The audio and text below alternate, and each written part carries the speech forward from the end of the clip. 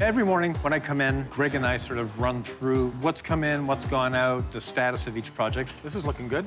This year, it's like the floodgates opened. I mean, the shop filled up with cars. We average 30, 40 projects on the go at any one time, and we're at 58. The enthusiasm for vintage cars is still as strong as ever. This is newish. The cars are different. It's not 20s and 30s anymore. It's 50s, 60s, and 70s. And it's because the people who loved those when they were kids can now afford to buy them. They all can't be in the same department at the same time, so we just use a rotation to get them through.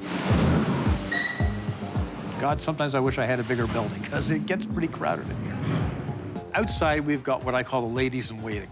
Those are cars that we just don't have room to bring in. GTX, we're setting it home. Quite often, there'll be 4 new cars out there I've never seen before. And this is almost ready to go back down to Brooklyn.